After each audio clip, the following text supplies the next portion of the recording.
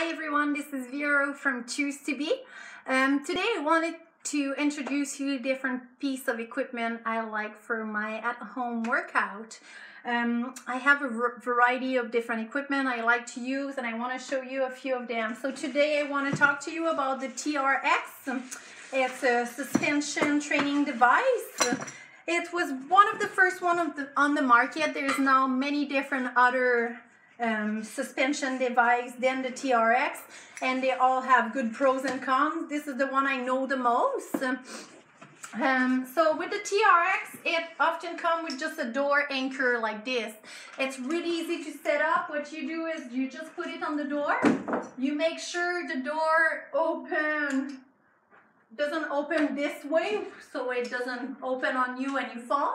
You close the door and it's anchored, and then you can use this in your door frame. So this is one of them, and you can do lots of different back exercise with it. Then there's also the gymnastic rings. They're a little bit more heavy duty type, and they're easy enough to set. You just need to find a place to set them. So kids playground, great place to set them.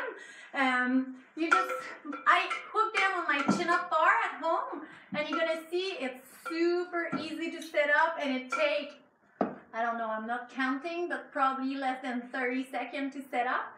And you can easily adjust the height by pressing on a button and pulling. And those ones are great because there's numbers on them, so you know at which height they're adjusted. Then another great piece of equipment I like, they're called the equalizer, and they come in a pair, two of them. I don't remember the exact weight. I will have to research that to let you know. But you can use them as a kind of dumbbell, and you can do all the rowing and pushing type exercise. So you can replicate some of the exercise you can do with the ring and the TRX. So that was just to give you an overview of my three favorite piece of equipment with the chin-up bar that I like to use at home. Of course, I love using the kettlebell as well, but these are my three main ones, and they're pretty much in the same price range too. I think the TRX is a little bit more expensive, and the equalizer too, but they're easy and portable.